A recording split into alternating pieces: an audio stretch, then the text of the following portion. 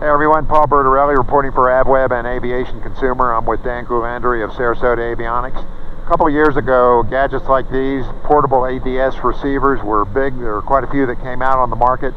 The market has largely matured now, but there are some follow-on products, and this is one of them from Levi Technology. It's the iLevil 2 SW, and we're going to take a look at what improvements they've made in this brief video.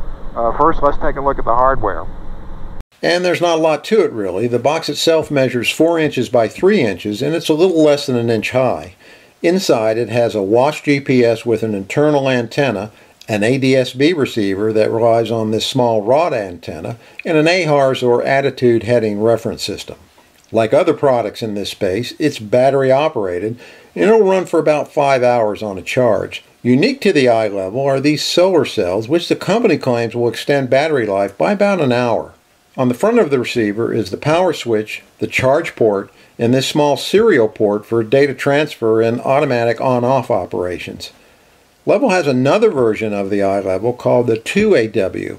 It's intended for experimentals and LSAs and has a couple of ports in the back for air data input. That turns it into a genuine, inexpensive AHRS. This model too has been upgraded from the previous version. The iLevil communicates with the tablet wirelessly, and setting it up just requires going into settings and confirming the network. As far as apps, the iLevil will work with 11 iOS apps and 6 Android apps.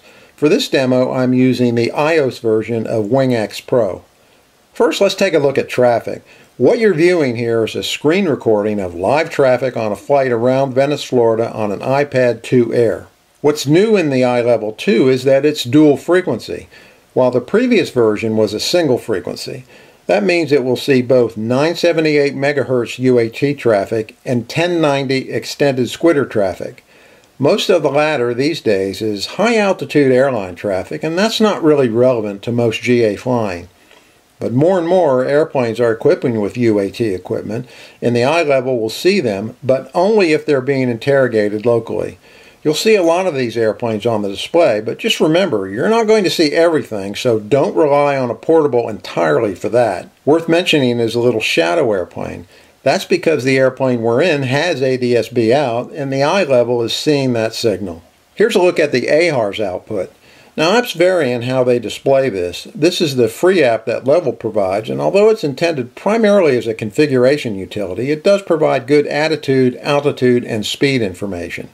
WingX Pro allows you to split the screen with a nav map or plate on half the screen and the attitude indicator on the second screen. You can swap these or flip back and forth between screens. Other apps have similar functionality. Last, the weather data. Portable ADS-B receivers receive FISB broadcasts pretty much throughout the U.S., although reception quality varies. Here in Florida, the data comes alive at about pattern altitude. FISB includes 11 weather products, including textual reports, winds aloft, NOTAM data, and NEXRAD data, to name a few. Apps vary in how they display this. Here you can see how WingX overlays the radar data. And yes, we definitely had some weather to get around on our demo flight.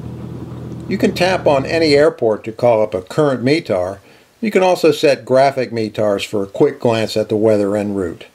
And you can find a full report on the iLevil 2 SW in the November 2015 issue of Aviation Consumer at aviationconsumer.com.